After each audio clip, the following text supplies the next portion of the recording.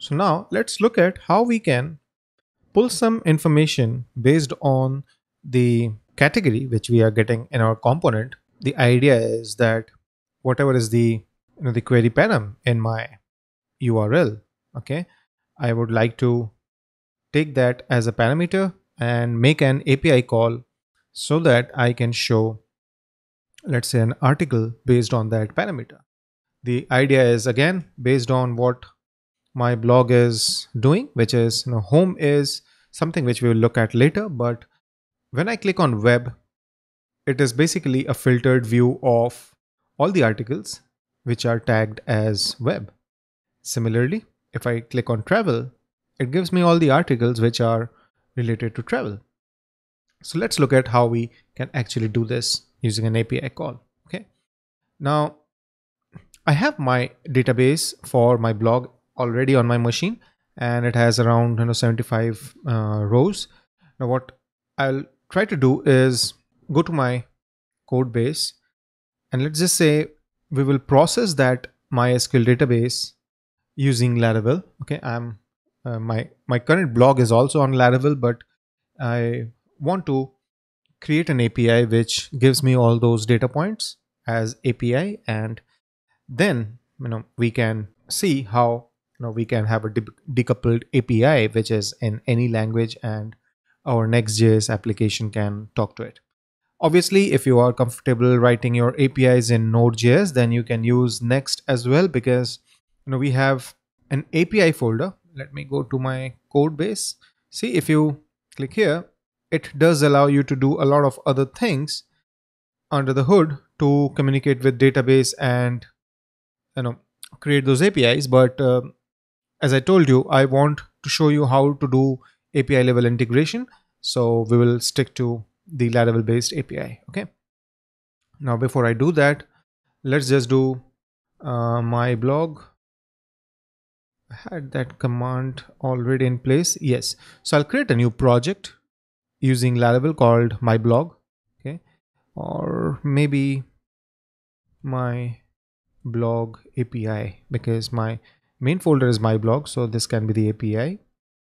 While this is getting installed, what I can do is install Axios, because we will need that to make API calls. So npm install Axios. So we have Axios installed on our project, and we have Laravel installed as well, right? So why don't we first set up Laravel?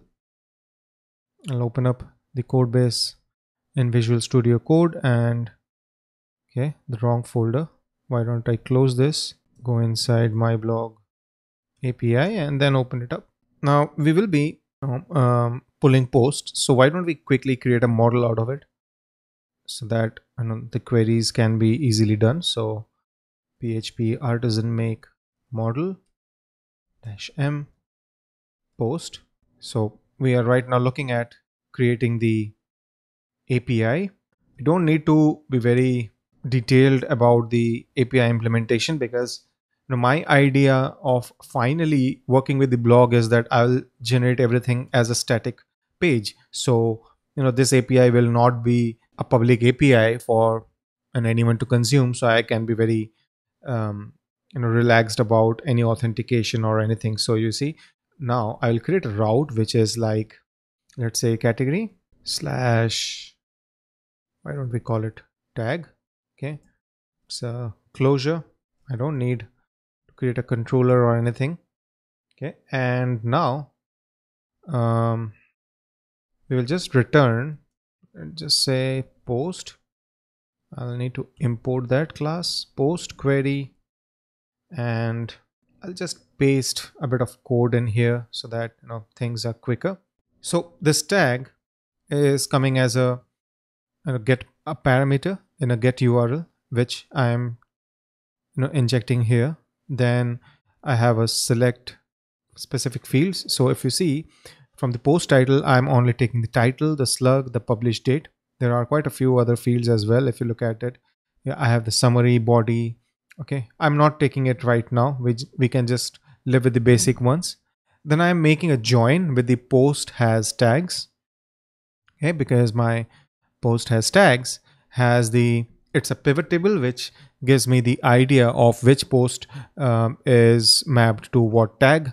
And obviously then I have the tags table, which is a list of all the tags which I have. I'm not using all these tags anymore.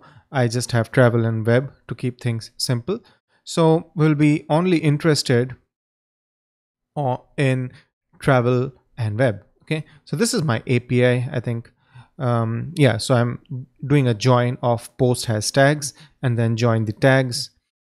Okay, with that I can do a conditional query, which is give me all the posts where tag name is the tag which is coming.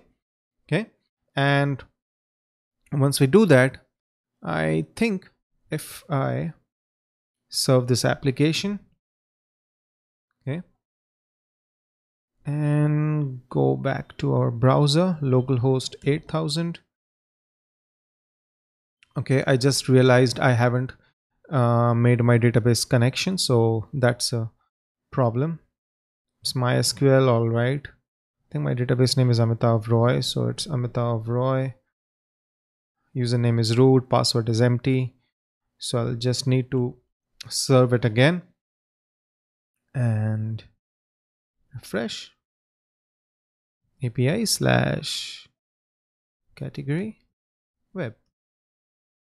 Okay, so why using a text editor can be a good practice. Find JavaScript validations without JS. Form request. Okay, SPA. That's fine. And how about travel? Gives me only 7 articles, which is correct because inside travel I only have 7 articles. Okay, so I think our basic implementation to get the API is working. Okay, and we need to look at how we can fetch this data, this API information into our component, right? So let's look at that.